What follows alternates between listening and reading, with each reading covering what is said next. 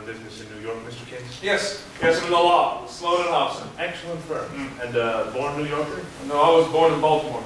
Baltimore, huh? Yes, I used to have many friends in Baltimore. The Whites, the Clarence Whites, perhaps you knew them. Oh, no, I don't believe I ever did. And then there was Archie Fuller's family.